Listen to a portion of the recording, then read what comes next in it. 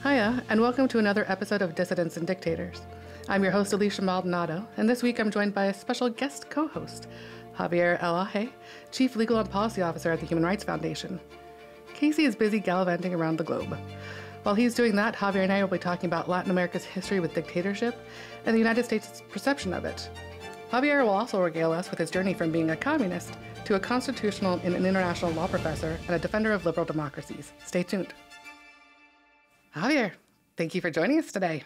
How are you? Happy to be here. Thank you, Alicia, for the invitation. How do you like our hairstyle still? My only relationship with anything to do with hairstyles is that I take the subway at Penn Station, and many times there, for like weeks on a row, they were having apparently daily concerts of hairstyles.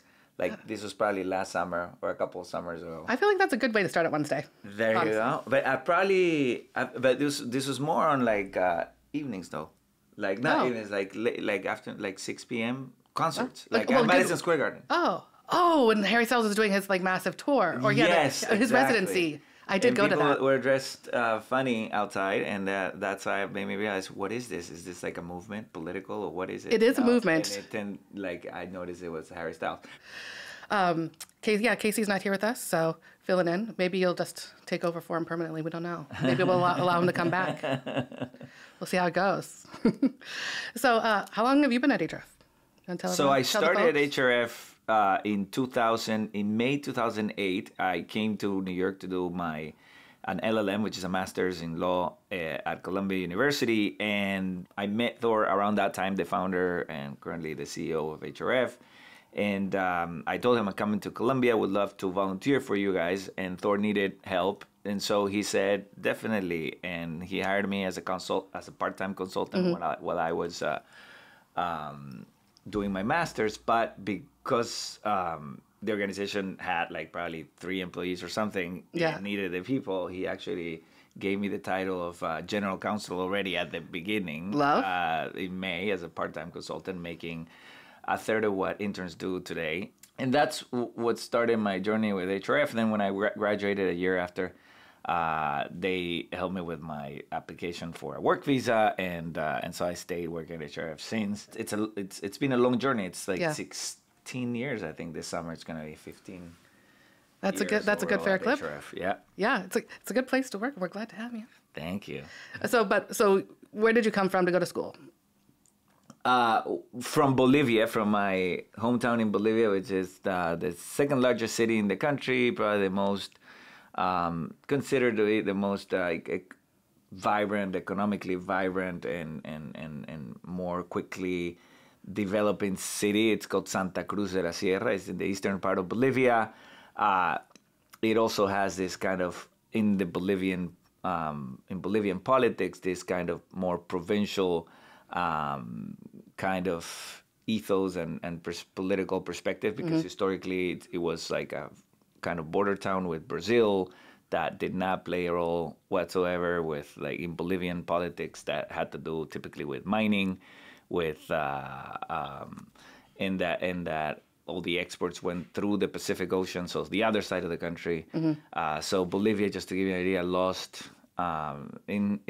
since it became a republic in 1825, more than half of its territory, and much more than half of it came from land that today is still part of Santa Cruz, because it was land that was deemed completely invaluable, forgotten, no one cared if like a neighbor country took it. So that's the kind of the place I grew up. I went to law school in. And that started me, it gave me, Bolivian politics at the time made me interested in constitutional law. So that's what I worked on. I was a professor for a couple of years there of constitutional law at my same law school where I graduated as a lawyer there. And then around that time, I applied for the Fulbright Scholarship, which is the U.S. Embassy kind of runs the Fulbright Scholarship after teaching for a year and a half, and I got it, and it was based on that scholarship that I came to do my master's. Yes, as a kind of like as a researcher. Yeah, that's so cool. So I imagine growing up within that political system, you got a very good sense of justice, and is that what kind of drove you to that? Actually, more like of injustice. Injustice. Right? Like, there we go. Better and like, yeah, no, we had, as many Latin American countries through the 60s and 70s, different types of dictatorships. We had particularly one big, like, kind of left-wing dictatorship, like pro kind of Castro communist dictatorship of General J.J. Torres. That was his name. I think that was in the 60s. And then we had a few also military anti-communist dictatorships in the 70s, late 70s. In the early 80s, 80, 81, we had, it was, I guess, also an anti-communist dictatorship, but mostly just a military dictatorship that was also very, very much taken over by or controlling the drug trade in Bolivia, which is huge. Bolivia is one, along with Colombia and Peru, is one of the three biggest producing countries of cocaine. Oh. So you've seen the movie Scarface. There's a Bolivian drug lord that the Scarface guy, like Al Pacino visits, and all of that. So that was Bolivia. So this I didn't know that Bolivia could claim that. Yeah, and this government particularly was very, very, very, like, this military government was very pro kind of trafficking and. So what happened is that government eventually led to a transition to democracy where a coalition of left-wing parties took over in 1982, of left-wing democratic parties. I mean, there were at the time the people that probably more fervently believed in democracy because they had been in the receiving end of a dictatorship, so they wanted democracy. And so this coalition called La UDP, the Unión Democrática Popular, the Democratic and Popular Union, in 1982 took over.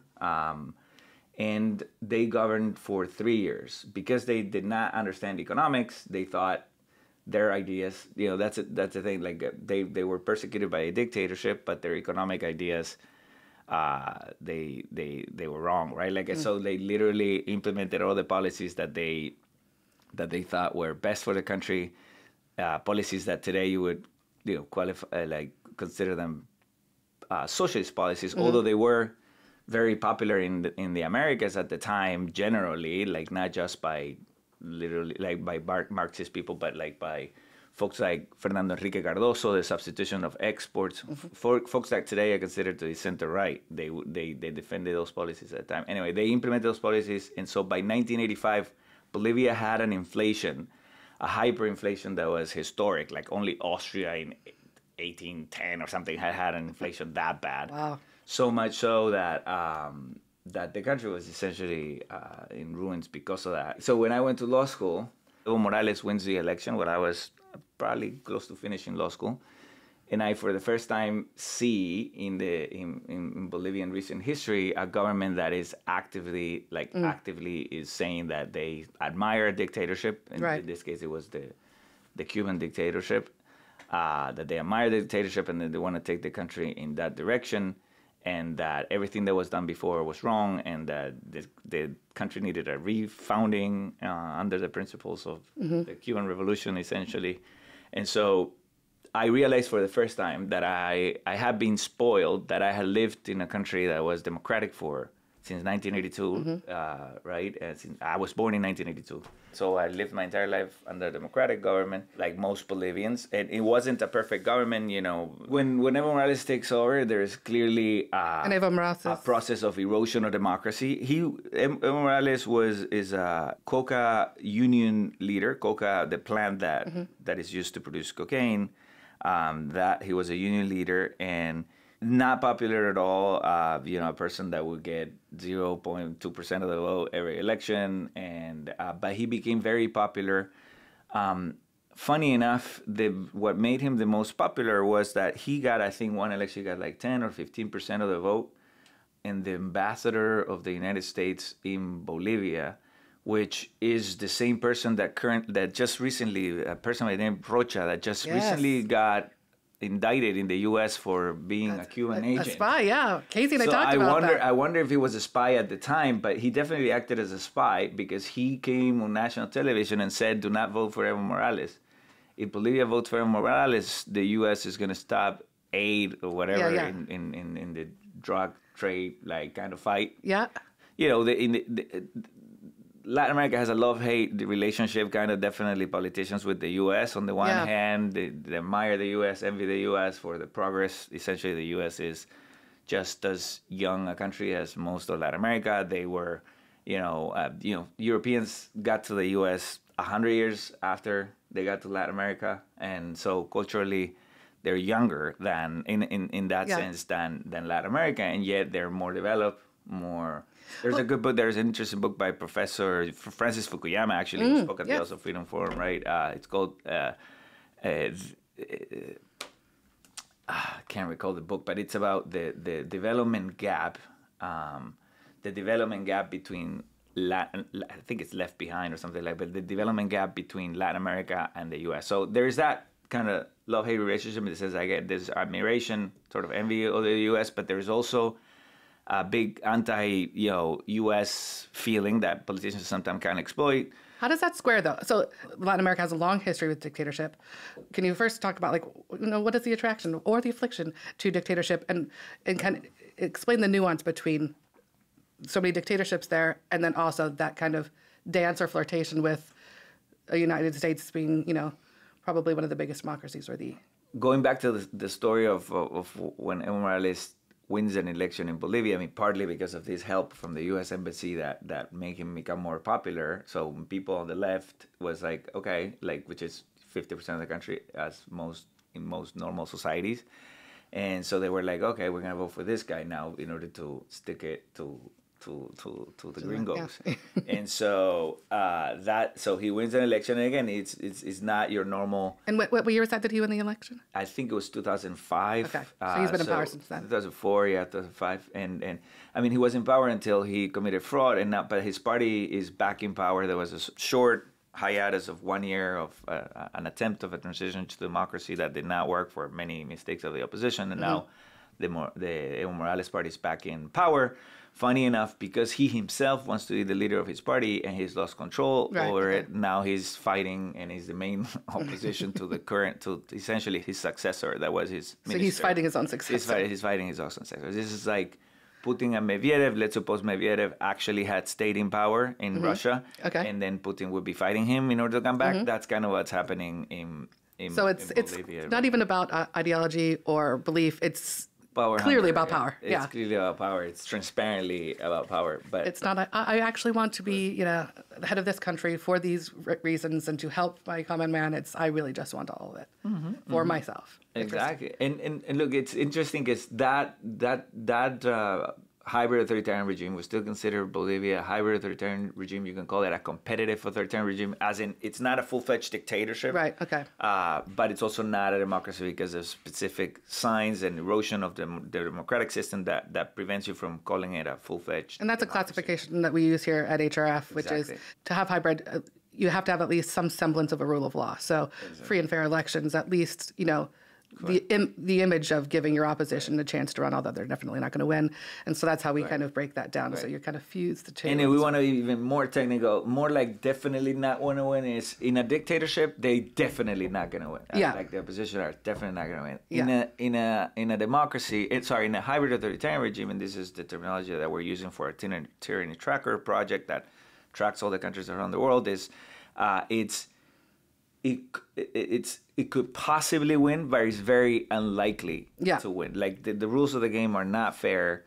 It's very one-sided already institutionally. So the opposition may possibly win, but it's very, very unlikely. It's like that they did in Venezuela. You can definitely run, but we're also going to halt all the buses so you can't actually get to the ballot. Exactly. And to the point that in Venezuela, for example, we already consider Venezuela a full-fledged dictatorship because it goes beyond the level of abuse goes beyond of really allowing a likelihood for the opposition to win on the rules of the game. So when that happens 2-3 times and it's so transparent, then we don't call it a hybrid authoritarian regime, and we call it mostly a dictatorship. But Bolivia, let's say, it's still in Latin America is the only hybrid authoritarian regime. I mean, El Salvador more. Which one's the only hybrid? Bolivia right now, we consider it hybrid authoritarian. And that's the only one in Latin America. El Salvador is a big candidate that might get there very soon. It's already working hard to get there. That's a hybrid authoritarian regime under Bukele. I mean, obviously, he's very popular. He's done arguably, good things for his population when it comes to fighting the gangs, but at the same time, the methods he's used for what we've seen, press reports, etc., seem to be too sweeping, too careless of actual individual rights for the people that are being investigated and imprisoned, etc. So it in his just general kind of bullish attitude and how he speaks and how he addresses the opposition, etc. It looks he has all the hallmarks of a typical Latin American caudillo, soon to become dictator. And in fact, he put, but this is more of a response to his critics that he put on his Twitter account, I think, Salvadoran dictator one day, as a self. Own it as a joke, but it's true. But it's true. It's true. So he already changed the rules of the game in order to get reelected. So that already puts him close to being considered, from our perspective, a hybrid authoritarian regime. The reason we didn't call it right away is that you need to wait at least for one election to do that. But it's something that might happen in the next few months, that we might consider him a hybrid authoritarian regime fully. We're hoping to launch our actual tyranny tracker sometime in 2025, which would be something for the public to see and see how we classify every single country in the world and what's our thinking behind whether we're calling a country a democracy, a hybrid authoritarian regime, or a dictatorship. And so, but going back, this is a perfect example to kind of explain what I was saying about dictatorships in Latin America. We're still, as if anywhere in the world, there is generally this notion of a left-wing side and a right-wing side. Communist or self-considered communist governments started taking over since Russia in 1917 and so on and so forth. And the first big one in Latin America being obviously the Cuban Revolution. But throughout the Cold War, the left has been considered to be more socialist, more, and in its more radical expression, a communist dictatorship potentially. Whereas the right has deemed to be more conservative, generally more nationalist, and on its more radical expression to the right, a military anti-communist dictatorship willing to do everything from rounding up and killing around 200 people, I think the Bolivian dictatorship did in 1970s, anti-communist dictatorship of Banzer. And then in Pinochet, I don't know if it's 1,000 people that he killed, or maybe a little less, but so he was more, you could say, less massive in the amount of killings, but equally brutal, and not inconsequential. And not inconsequential at all. And then all the way to the Argentinian anti-communist dictatorship, which is the most infamous probably and most well-known around the world because of the apparent amount of the people that they killed. It's estimated at around 30,000 people potentially, and it includes, pretty brutal ways of disappearing them, throwing them to the ocean alive, and things like that. You've seen some of this in the movie Argentina 1985 that I think won an Oscar or was close to winning an Oscar last year. Where Moreno Ocampo was the first prosecutor of the ICC. He was the kind of second prosecutor in command during those trials of the military junta in Argentina. So that's the right in Latin America and the left in Latin America. The U.S. Tends to romanticize one side of things. Not the U.S., but mostly Latin American studies professors in the United States tend to kind of romanticize the Che Guevara side. Proof of which is the fact that Hollywood has 100%. Produced more Che Guevara movies in the past probably 10 years or 20 years than they have produced anything about any democracy in Latin America. Are they accurate at all? No, they're not accurate, obviously. They're a romanticized version of a dictator. It's like you could do the same over. Why the romanticization, do you reckon?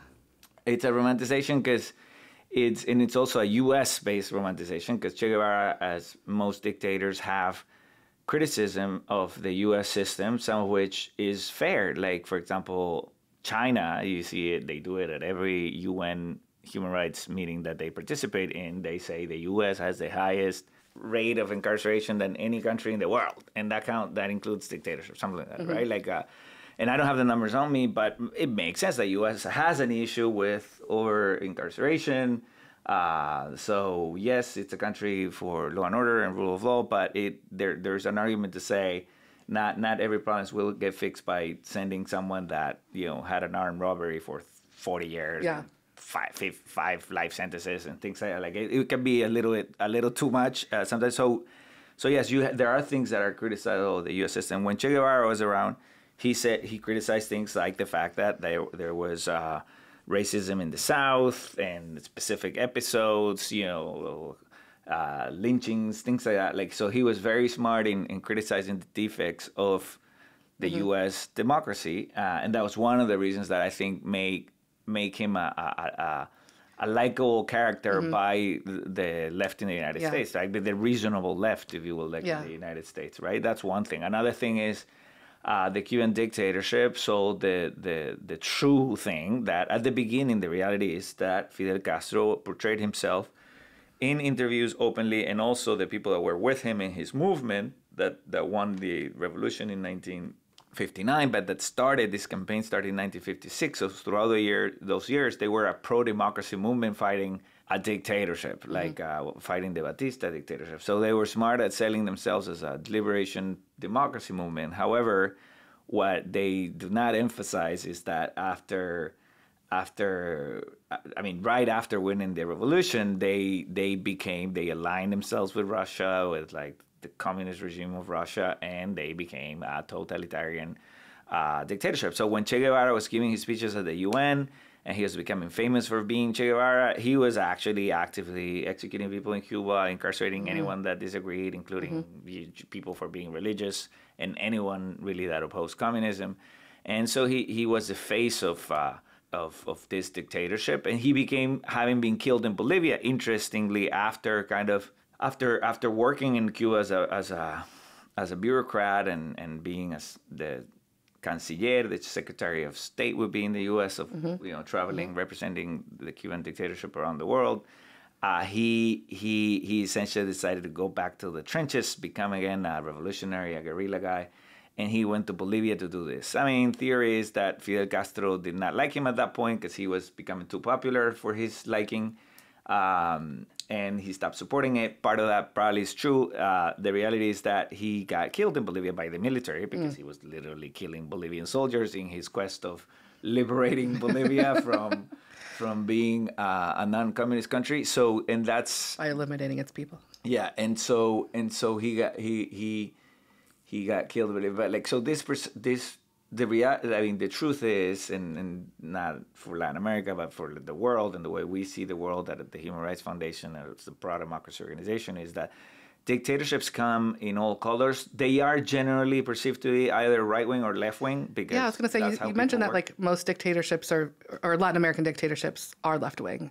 I mean, today, I mean, in the 60s, in the 70s, even in the 80s, most dictatorships were actually right-wing dictatorships. They were perceived, and they were, in fact, more on the right of the political spectrum. So people that are on the right of the political spectrum were called to make decisions of, do I support the dictator because he eliminates my worst enemies, which are the communists, or do I actually believe in democracy, and do I hate the dictator because it's abusive and it's just not eliminating the communists, but in the process of creating the incentives that dictatorships create, they also carry out untold injustices against a lot of innocent people that are not necessarily, radical left-wing communists, like in the case of a right-wing dictatorship. So the same happens with a left-wing dictatorship. They're not just fighting. Yes, at the beginning they say, "Oh, we're fighting the fascists and the Nazis." Yeah, good. But then turns out they're just fighting anyone that disagrees with them, and that involves a lot of fair people, innocent people that are not even ideological. And that's what's the problem with dictatorships. Essentially, it's that they don't just fight like the radicals on the other side of the political spectrum. They end up taking over and fighting any reasonable person that opposes them. And so. But today, yes, today, I mean, Latin America had a democratization period, started in the 80s, but I think it became total, like all of Latin America, at least Spanish-speaking and Portuguese-speaking Latin America, became democratic through the 90s. Some international norms reflected this, like at the Organization of American States, which is kind of like the UN for Latin America, that for the Americas, it includes Canada and the U.S. They passed international treaties. Specifically, they reformed the organization, the OAS Charter, to include being democratic as one obligation of Latin American countries. So the notion is dictatorships are bad, and if you become a dictatorship, you should be expelled from this organization. Right. And obviously what most people had in mind at the time were two kinds of dictatorships. It was the typical right-wing military dictatorship, right. Although Cuba obviously, even though it was left-wing, it's also a military dictatorship. Yeah. And on the other hand, it had the idea of a democratically elected government that after being elected erodes democracy to a point that it turns it into a dictatorship or a hybrid, what we call a hybrid authoritarian regime. And that was the case of Fujimori in Peru. And so after Fujimori in the 90s, they also passed another international norm called the Inter-American Democratic Charter that made it even emphasize more on this obligation in the Americas. And it was meant to include, again, your military dictatorship that takes over through a coup d'etat, as well as your democratically elected caudillo that takes over and eventually turns the country into an authoritarian regime, which is what Fujimori had done in Peru. And it's what eventually Evo Morales did is in Bolivia. Although it didn't take it to the point of making it a full-fledged dictatorship, in our opinion at least. Generally, Latin America has mostly left-wing dictatorships today. It's Cuba, Venezuela, Nicaragua, and Bolivia that we consider to be a hybrid authoritarian regime, and they all happen to be more on the left side of the political spectrum, or are perceived to be on the left-wing side of the political spectrum internationally, let's say. Is it a pendulum, do you think, that, the slide, it seems the sliding scale between democracy and then sliding back into dictatorship and then inching forward, as you said, that, like Bolivia and El Salvador, a hybrid, so in trying to inch its way back toward democracy after is it just continually like that, or, That's a very good question. I don't know if I have a clear answer on it. I think the danger of a particular democratic society of turning into a dictatorship, by essentially modernly that means electing a person that then becomes a dictator. Right. I think that's a danger that exists in every democratic society. What makes Latin America different to the United States, for example, is that it's easier for a caudillo that takes over, or you can call it a populist, a demagogue, whatever, a very popular radical on one side of the political spectrum. Or by radical, I don't mean necessarily he has radical political ideas. American kind of perspective. By radical I mean someone that goes, it's kind of like what Milei does in Argentina. I like the economics, let's say, ideas of Milei. I generally, my intellectual evolution has made me more of a, and I would love to get to it, of a person that understands economic freedom, believes in economic freedom, understands the price system, understands that a lot of government action aimed at intervening in the economy ends up being making the economy worse for the poorest people in society. So because of that, let's say I like that side of Milei's perspective on economics. But there's no doubt to me, being exposed to politics and promoting democracy and thinking what things make a society more democratic, etc. There's no doubt to me that the reason he was elected president, that a lot of people voted for him, is not just because they like his economics ideas, but it's because he calls the other side of the political spectrum, which is the left in Latin America, he calls them openly and while yelling, zurdos de mierda, váyanse a la mierda. Like he does, like zurdos de mierda means, zurdos is people on the left, so left-wing dudes, lefties. Zurdos de mierda is fucking lefties. Tremble. He says like, zurdos de mierda, tiemblen. So he's like, tremble. So that part is a partisan perspective. It's similar to, say, the perspective of populists in America, like Trump. So he goes to the microphone and finally starts calling the left, like exposing the left in a particular way, calling them names, and people like that. And they say, like, oh, this is my hooligan. Finally, someone that really, really believes the way I, sees this other side the way I see it. So that's the peril. So the existence of populists that are going to take one of the sides because they're very popular in that they attack the other side very, bluntly and without nuances and without respect, and mostly just abusing them like you would abuse them like as a bully in the like whatever, and vice versa, right? Like it's popular both ways. It can be Bernie Sanders or AOC against the right, or it can be Trump against the left.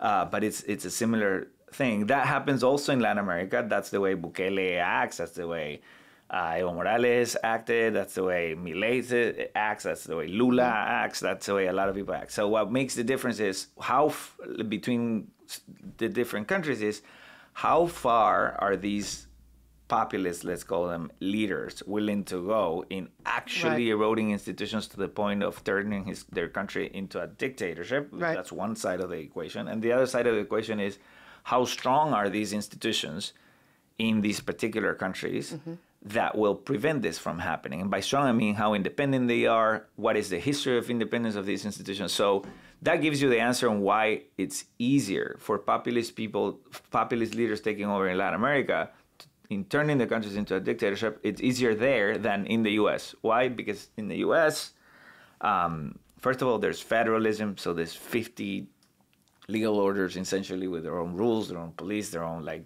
judges, courts, etc. For Trump, during Trump's administration, there were a lot of his most controversial policies were taken down by judges that probably were appointed by center-left governments back in the day, but that provides a check on the current administration, right? Like, and it goes both ways. The same now with the Biden administration. Right. And so on and so forth. So these are entrenched legal tradition, you could call them, or just rule of law, institutional strength, right? Independence that makes it very difficult to even a very forceful populist Bukele type or or Lula type or Evo Morales type person to take over completely. But in Latin America, it's much easier once you take over to do away with the entire, to hold on to power and turn the country into a full-fledged dictatorship very quickly because again, the tradition of institutional strength is much less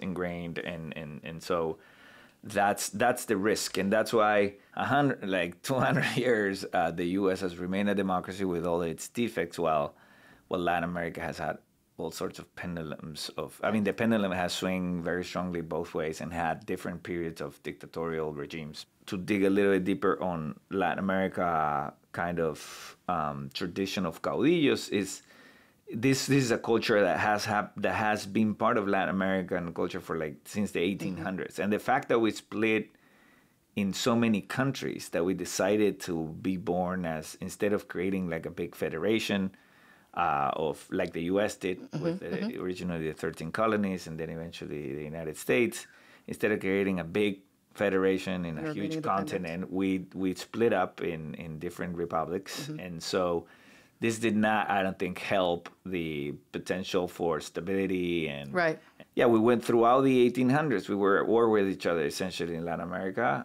national wars, and just like the U.S. had the U.S.-Mexico skirmishes war, etc., the same Latin America had with each other, and that was not obviously helpful. It's also something that incentivizes strongmen, military guys taking over, right? Having wars in the 1800s. You had said that between the ages of 19 and 20, you were a communist. And part of that was because of English language biographies of Che and some other books you'd read. I'd love to hear about that. So the United States' romanticization of Che had an influence on you, would you say? Exactly. And actually, one thing I didn't mention, I think I started reading Che Guevara biographies when I was already a communist. Okay. And what made me more of a communist is, like, I was, let's say my dad, I think, historically voted for center-left parties, I would say, within Bolivian democracy. Obviously, it wasn't because he had a particular view on economics, but I think he liked more the economic equality kind of speech and let's take care of the poor. He liked that approach a little better. Spoke to him a little more. So it wasn't really anything elaborate.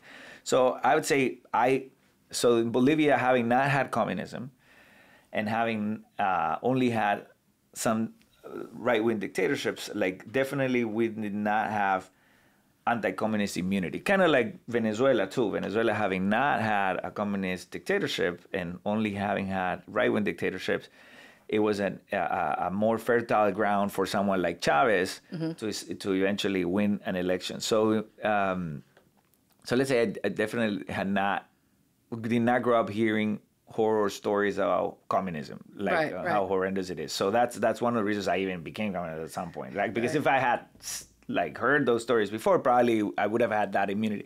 Anyway, I came to the U.S. when I was 18 to do as part of an exchange program after graduating from high school. I worked with the U.S. Forest Service in Colorado. I did not know that. The Student Conservation Association. Colorado. Kind of internship for like 6 months in Colorado. And most of my friends, I'm not going to say they were communists. They were not. They really were not. They were just like liberal people in the U.S. that were born many of them, I remember one of them was from Vermont, etc. Northeast folks that like the environment and help the environment and biodiversity. And Get a lot of that in Colorado. Work for the Forest Service for not a lot of money. So definitely they're not prioritizing becoming rich in life. And so these were my friends in Colorado, and like that were from different parts of the country that were working with the Forest Service there. And I remember one of the ones that I really liked the most, I remember one of them asked me, "What's your take on Che Guevara? I heard he was killed in Bolivia." And for me, I mean, this was kind of pre-internet. There was already some chats like Merck and things like that, but like it's not something that I could like quickly brush up on in the evening and come up with a good answer the next dissertation day. Tomorrow. So I was like, you know what? That's a very good question. I really don't know. I think he was killed in Bolivia, but I'm not familiar really. But that caught my attention that I should brush up on this guy and start reading about it. So yes, there you go. That you have a perfect example of how having grown up in Bolivia in a family that's not particularly intellectual. My dad's not a writer. Overly political either. I really knew that this guy was a guerrilla guy that was killed, but I was not aware much of his politics, his ideas, the history of it. So that caught my attention. When I came back to Bolivia, I started doing a little bit more research about that. And also someone recommended a book. It was called The Open Veins of Latin America by a very famous Uruguayan author. He kind of recanted the topic of his, like the book in the New York Times, just like, it's interesting. He said he was dumb when he wrote it. Anyway, that's a very influential book though. And that essentially when you read it, it's so one-sided, but it's well written, but it's so one-sided that it's almost impossible to drop that book and not become away with the ideas. And it's so powerful that in fact I would say the most powerful intellectual on the center right, or perceived to be on the center right, although he's just an independent, brilliant, and amazing person, like Mario Vargas Llosa, who's a Nobel Literature Prize winner. He wrote a book in response to the open veins of Latin America, and it's called The Manual. I think it was translated as The Guide of the Perfect Latin American Idiot. In Spanish, it's El Manual del Perfecto Idiota Latinoamericano. But it gives you an idea of the importance of open veins of Latin America. So I read that. That made me more like open to Marxist ideas. I started actually reading some Marxist Leninist stuff. Like I remember the German Ideology by Marx and Engels, which is one book of essays. In which they collaborated before writing The Capital. I didn't read the Capital for sure, but like there was enough of his basic ideas in Marxist ideology that made me feel that, you know what, this is kind of the truth, right, in terms of political ideas. And so for around a year in the university, it didn't help that most of my professors did not have an answer for my...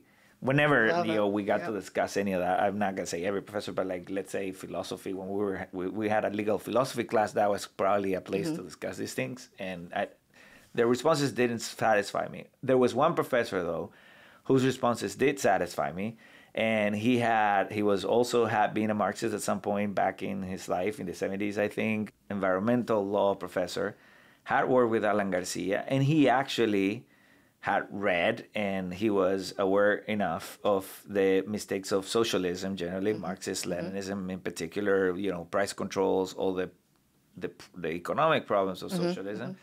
And so he responded to me, he engaged with me. When I came up with something, he was like, yeah, I get it, but he just swatted down all of your bad ideas. Look at what the Cuban Revolution actually has done. Look at this, and that. And having a friendly person, because that's an important thing too. Right. Having someone from the other team that tells you, yes, I'm from the blue team, you're from the red team, I hate you because you suck. And like that doesn't get you out of where you are. So it's very important. And it entrenches you too. It entrenches you the most. But like, exactly. So you have to have someone that said, you know what, I used to be in your team, I was on the red team. Now I'm more of an independent, but I'm generally a liberal, like not a liberal in a classical liberal sense, in Latin American sense. Like I'm a person that believes in political freedom. I'm a person that believes that there should be a left and a right that fight for power and whatever in open elections, democratic elections. Like that this professor kind of was a person that I could identify with and say, okay, this guy does not hate me for wanting to change things. The reason is he just actually understands this so much so that he was kind of in my position many years ago. And so that gave me the strength to kind of become also a classical liberal person on political ideas. So I was a Democrat, true Democrat, a person that believed in democracy at that point. And because of that, obviously I became immediately an anti-Cuban dictatorship person, because it was enough for me to start like being consistent in I am anti-right-wing dictatorship as much as I am anti-left-wing dictatorship. And that was like kind of my first kind of awakening.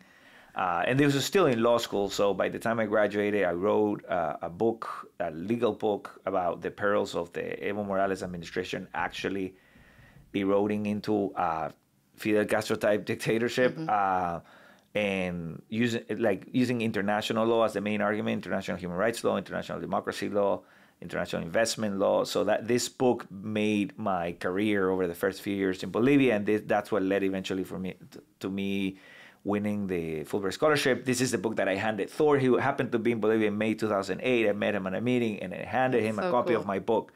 And that was the context. I handed him a copy of my book and told him, I'm going to be doing a master's at Columbia, so I'll be in New York. I'd like to volunteer for you guys. And that's where his offer to... We have a professor who is friendly but spoke reason to thank for dropping the shackles of communism from your eyes. Exactly. I mean, the first person, I'm sure that I would have encountered other elements that would have gotten me out of that, but later. But at the time, it was that. I'm grateful. It's just so hard to imagine that that you could that someone could live kind of in that belief system for so long. I think that is almost impossible in a way. Mm-hmm.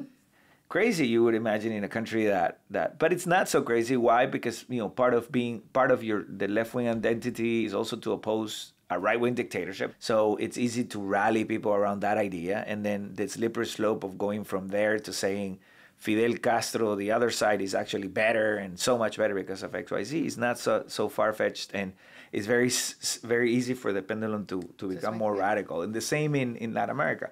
You can have a certain point in time, center-left, center-right people are brilliant, and then suddenly a populist wins that hates the center-right, center-right people that actually you're criticizing them openly, and suddenly like a more radical intellectual becomes or they themselves become their movement leader. So that's that kind of peril and exists in every society, and it's not so surprising that now with the emergence again of social media, of the internet, like it's not surprising that we have this kind of process of radicalization, polarization in democratic societies.